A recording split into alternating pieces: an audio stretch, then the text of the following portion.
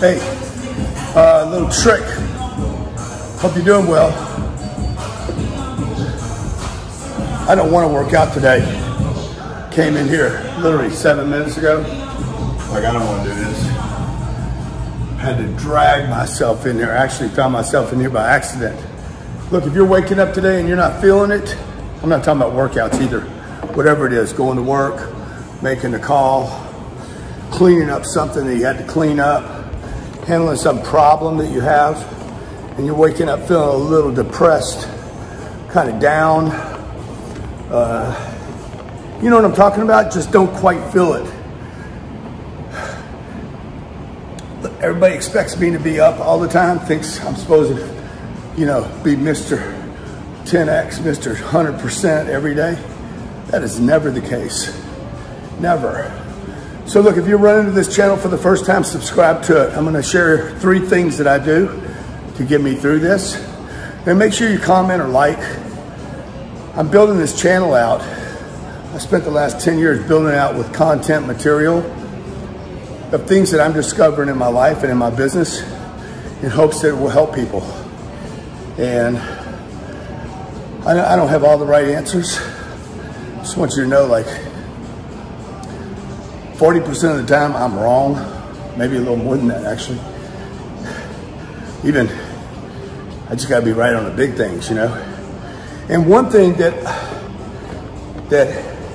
has helped me, whether it was writing a book and finishing it, or starting my speaking career when I did it 30 years old, I was going door to door to businesses around America, flew 3 million miles. Go to a city, I was living in Houston at the time, in Bel Air, Texas, and I'd fly to Salt Lake City and I'd call on business owners. I'd set an event 2 weeks in advance, commit to the hotel, fly to Salt Lake City, knew no one knew me, I had no name, no books, there was no social media, and I never felt like doing it. I was scared to death. Had no clue what I was doing. Didn't know who I was calling on. Don't even know how much I believed in what I was doing. Like, I did believe in it, but it was like, you know, I didn't have any statistics or facts or success stories. And regardless of how I felt, just like this morning, regardless of how much doubt there was or uncertainty, fear, no matter who you're watching or who you're following, whether it's a political person, a rapper, movie star, teacher, coach, parents, I don't care how much confidence they put out, how much athlete, how much confidence or certainty that they push out, like project, they wake up. There's days they wake up and they don't feel it. They don't feel it. They don't want to do it. They're uncertain. They're feeling some low-grade depression, whatever you want to call it. Look, I woke up like that this morning. I got up. Family's not here this weekend. Elena's got the kids. She's teaching them how to shoot guns this weekend. And I'm here by myself. So I'm waking up this morning like, I don't want to work out. I missed yesterday. I'm not feeling it. So what do you do?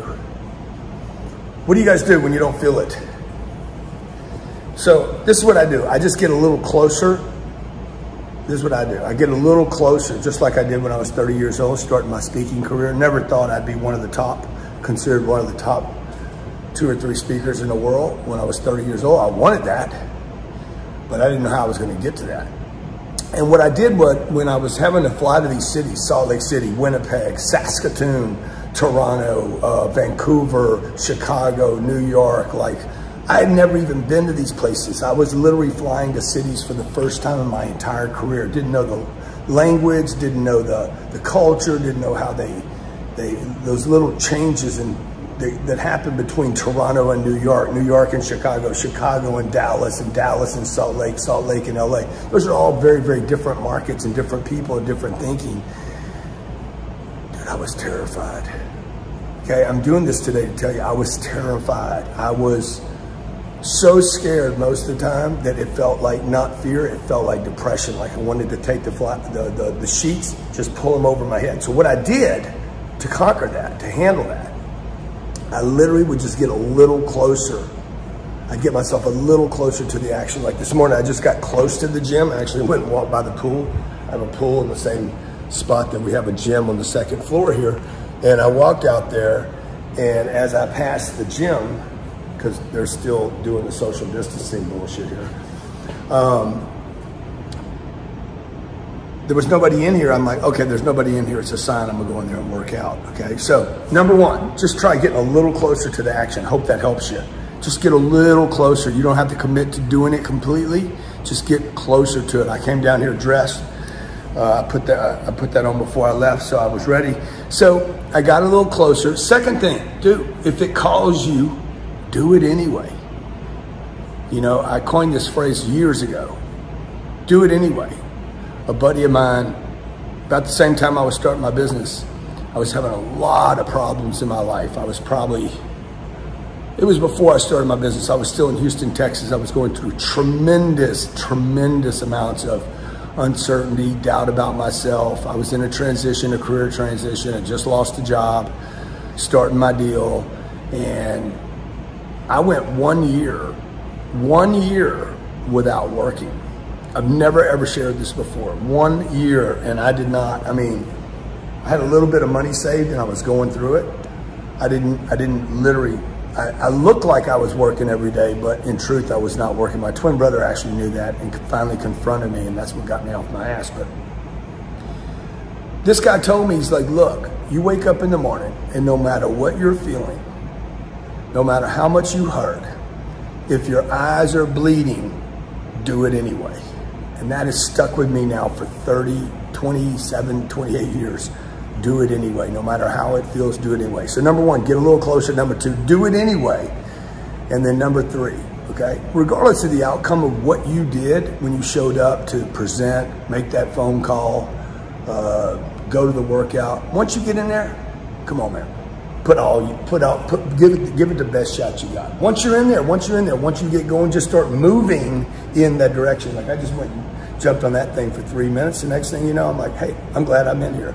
So third thing, once you get in there, go all the way, okay? I'm gonna do that right now. God bless you. Hope you're doing well. Hope you're finding greatness in your life. Struggle through, push through. Remember, just get a little closer. 2, do it anyway. 3, once you get in there, put your back into it, put your ass into it, put your head into it, just get into it, because it's probably gonna be easier once you show up to do that than if you hadn't. If you get to number 3 and you're having struggles, remember when you leave, at least you showed up. At least you gave it something. And then do that again tomorrow, okay? God bless, be great, 10x everything.